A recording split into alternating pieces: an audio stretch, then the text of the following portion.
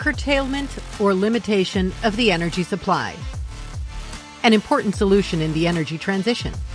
But how do we use that intelligently and effectively?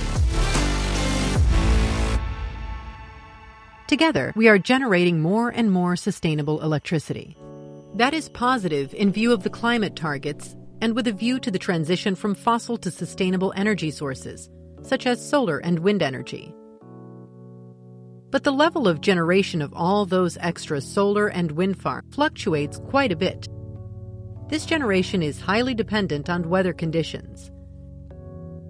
This creates challenges because how do we keep a balance between the demand for electricity and the supply on the electricity grid? For example, we can store excess electricity temporarily in batteries. In the future, you will see that happen more and more, but for the time being, scalability is another challenge. Energy companies and grid operators can also ask consumers to consume more electricity for a fee or shift the consumption to another moment.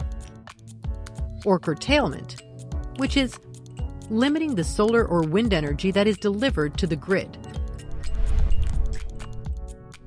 Curtailment can be used for national imbalances, especially when there is little demand for electricity and the supply is large. Such a situation can lead to crisis risks, such as negative electricity prices. It then costs producers money to put electricity into the grid. If negative prices occur more often, this inhibits the motivation to invest further in making the Dutch energy mix more sustainable. In addition, a lot solar and wind energy can put the transport capacity under pressure or create congestion in the local power grid. We call this congestion grid congestion. By temporarily switching off parts of a solar or wind farm parts to curtail, there is less electricity on the local grid where the congestion is, and the congestion is resolved. This can be done much faster than a power plant can shut down. Curtailment can be done in different ways. A farm may be completely shut down, or a maximum production peak is set. That sounds contradictory to the sustainability goals, but curtailment is a powerful tool in the energy transition. In the short term, this gives the grid operators breathing room. It supports them in stabilizing the grid. In the long run, curtailment can ensure that the electricity grid needs to be expanded less.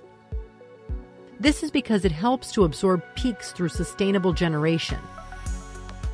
For energy suppliers, curtailment helps to keep the balance of the connections in their portfolio better and more flexibly.